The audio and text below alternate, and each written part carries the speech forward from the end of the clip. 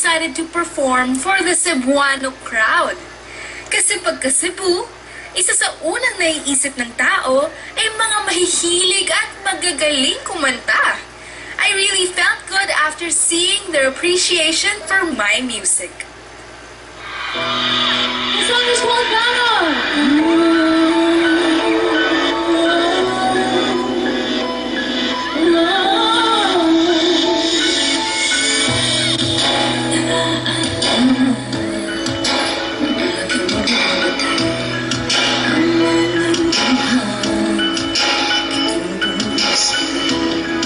Talagang paghahandaan mo, no? Every chance na mag-perform ka for them.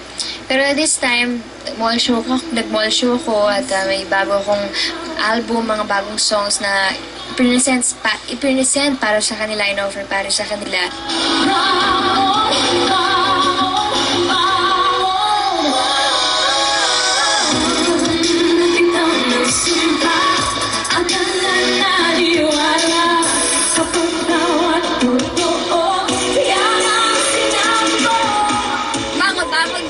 Parang gano'n. Oo, parang bangon grades.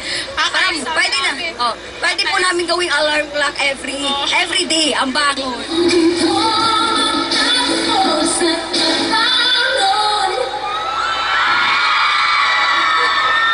Magandang gabi sa inyo lahat. Napakasaya ko naman at nakabalik ako dito sa Cebu. At nabigyan naman ng pagkakataon to share my latest album with all of you. It's called Perfectly Imperfect. Sana po nagustuhan niyo yung first two songs. Multi-talented siya dito sa Philippines at saka higit sa lahat, ano lang siya, down to earth siya, mabait. At higit sa lahat, grabe yung mga supporter niya sa audience. Para po sa inyo itong song na ito. This one is called, ano gusto niyo marinig? Minamahal.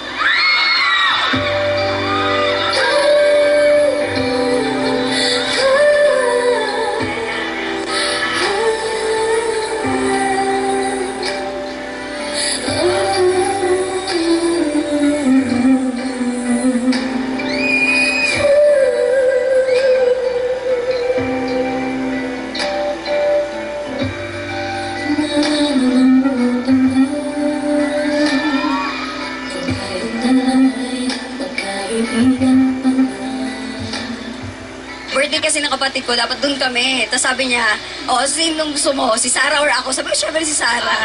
Ayun. Kaya sumama na rin siya dito.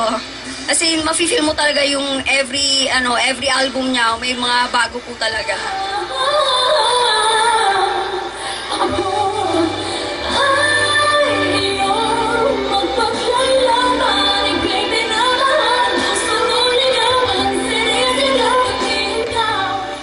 Oh, it's perfect, you know. Very rarely do you see Filipino artists do what she does, and so it's really good. It's very world class, and you know, kind of makes you proud. So it's good. It's good for the music industry. It's good for the local artists, and it's good for Filipino music altogether. Well, as a guy, I liked it when she danced with her songs, of course. So it kind of gives her that more than just the poppy edge to it. So I like that part, and it actually sings it, and not just lip syncs and all that. So really good.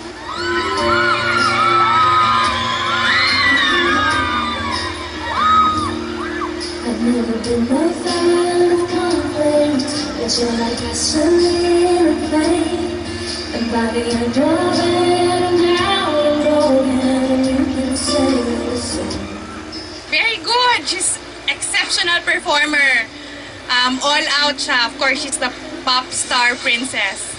On this fight.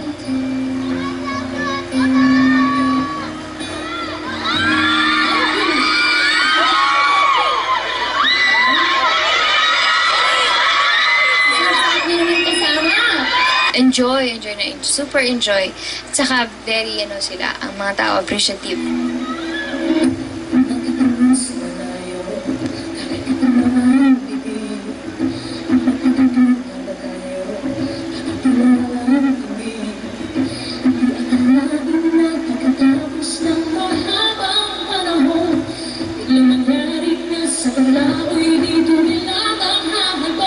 If you want to hear more and want to see more from Sarah, again, it's for the music, It's for the local artists and for the fans as well. So she should be coming down more often. More songs and more albums.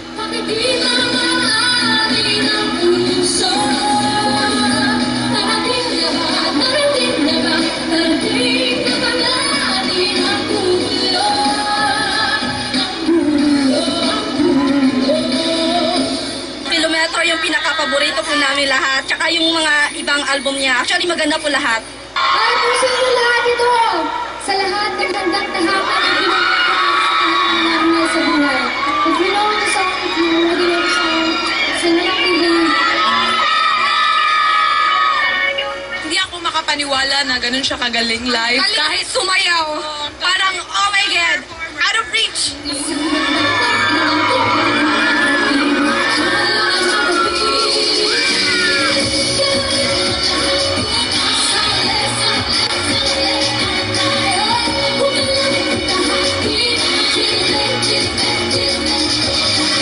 So I performed 6 songs. Bangon, Perfectly Imperfect, This Fight, Dulo, Minamahal, and Kilometro. Oh, it was very, very successful. The crowd was here since 3 p.m. They waited mga 3 hours just for this. Sarah, thank you very much for coming to Ayala Center, Cebu, and congratulations on the launch of your newest album.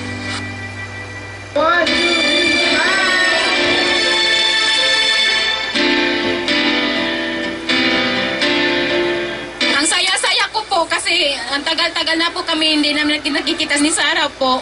Since of 13 years old po pa siya noon.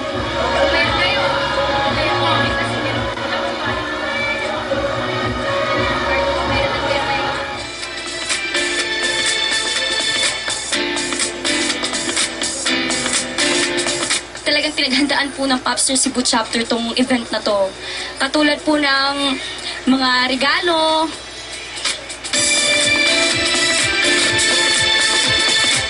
We love you, Sarah! Popstar Cebu!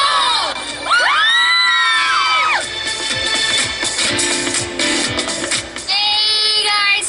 We just finished our show here in Cebu. Dito sa Ayala Mall sa Cebu. Finally, na-share ko na yung album ko dito sa Cebu sa mga mahal nating Cebuanos. Ayun, maraming salamat to everyone who came to watch the show. Konti lang, no? Pero sana makanta ko ulit yung mga songs dito naman for a concert na. So, thank you, Ayala Malls. Bye-bye!